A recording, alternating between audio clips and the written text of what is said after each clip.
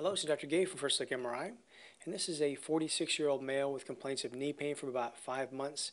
He'd had an injury, and since the injury, his knee has been weak. And this is a side view. We call this a sagittal view of the knee. We can see the femur, the big thigh bone here. We see the kneecap in front, and down here below we see the tibia. And so the kneecap glides along here, and it has two things that attach it to the muscle. So up high we have the quadriceps tendon that comes down to attach to the top of the kneecap, and down below the kneecap we have the patellar tendon that comes down here to attach to the tibia.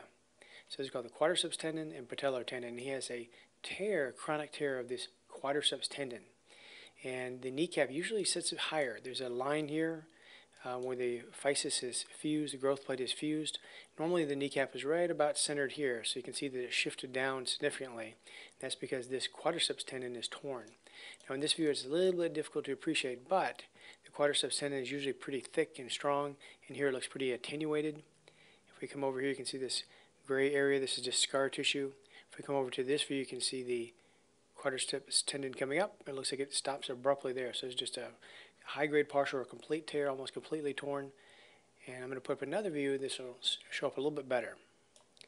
So this is another sequence where the tendon will look darker. So this is the patellar tendon. Looks like it's recoiled a little bit upon itself because the kneecap is dropped down. And this is that quadriceps tendon.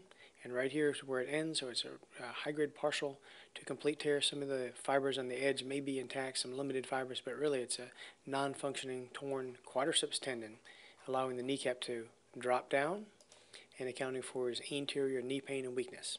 And that's it. Thank you very much.